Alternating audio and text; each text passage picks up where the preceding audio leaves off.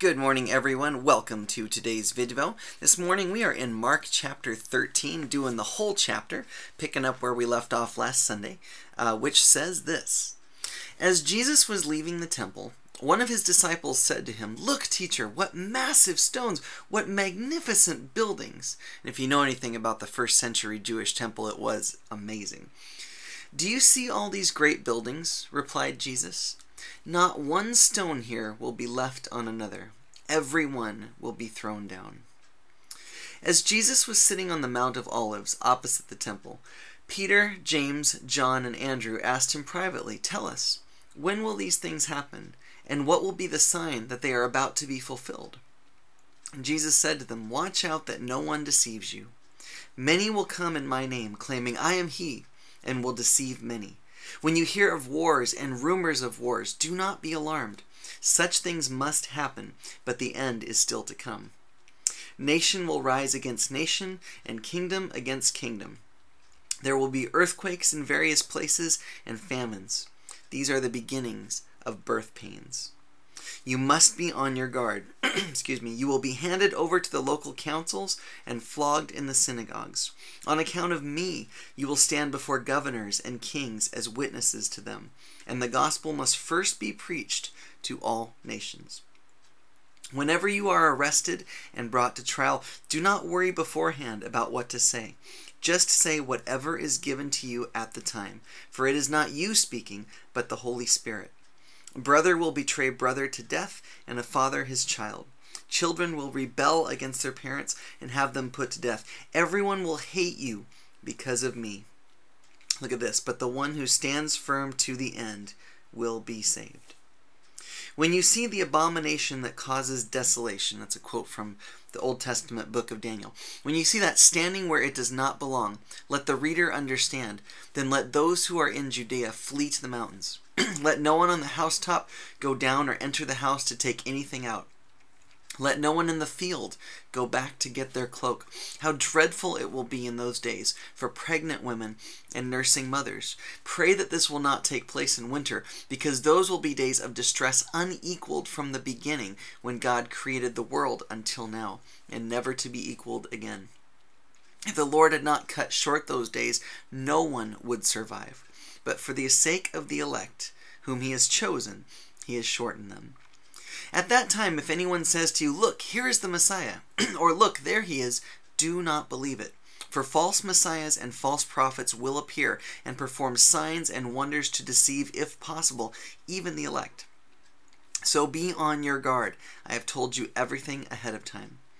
But in those days, following that distress, the sun will be darkened, and the moon will not give its light.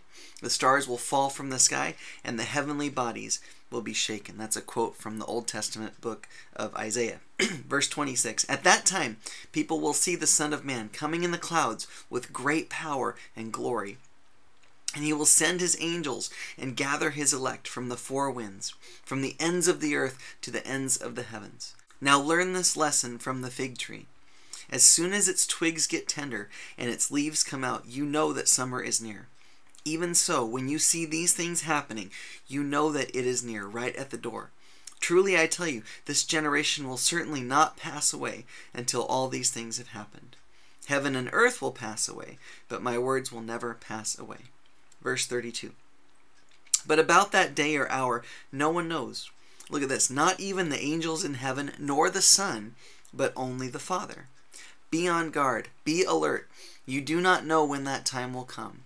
It's like a man going away. He leaves his house and puts his servants in charge, each with their assigned task, and tells the one at the door to keep watch.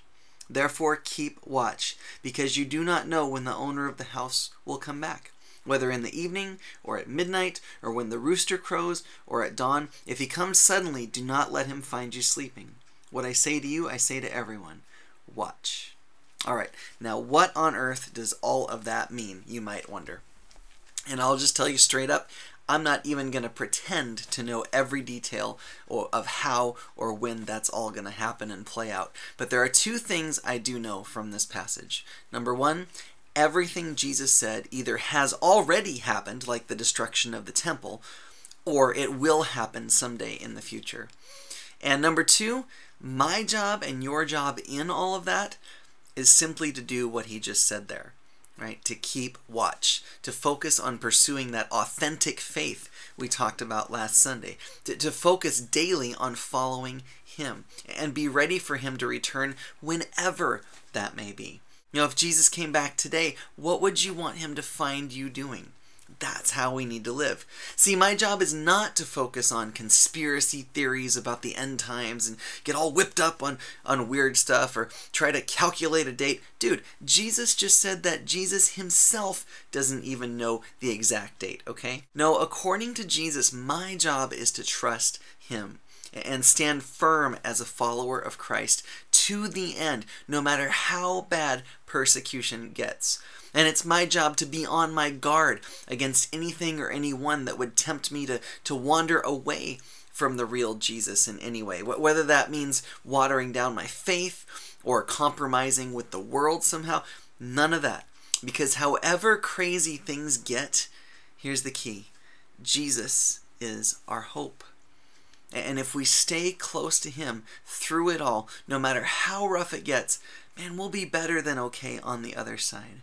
Because no matter how bad it gets along the way, remember, in the end, God wins.